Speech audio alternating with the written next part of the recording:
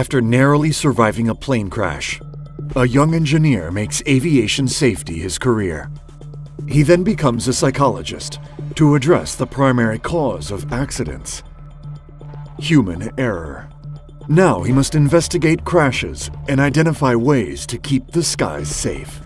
Dr. Diehl's new book provides an insider's account of how he and a select group of dedicated individuals protect everyone who flies.